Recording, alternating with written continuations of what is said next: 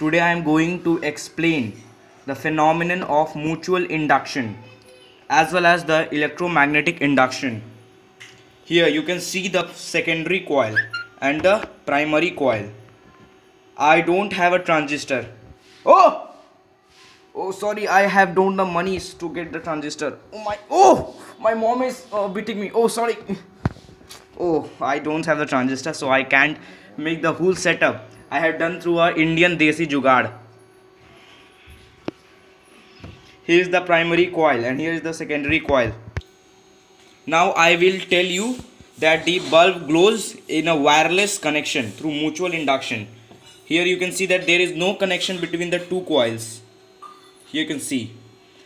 Now the bulb will glow even if I will change the current or change due to the change in the current there will be a change in the magnetic field and hence change in the magnetic flux, due to which the light will glow. Here you can see.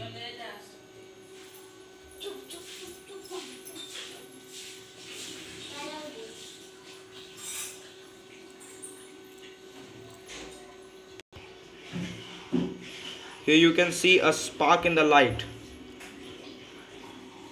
Even if there is no connection between the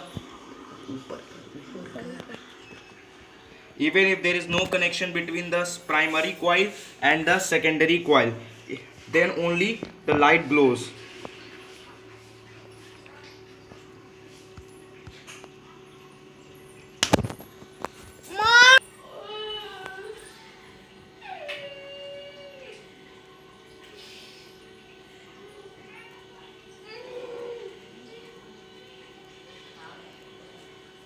Thank you.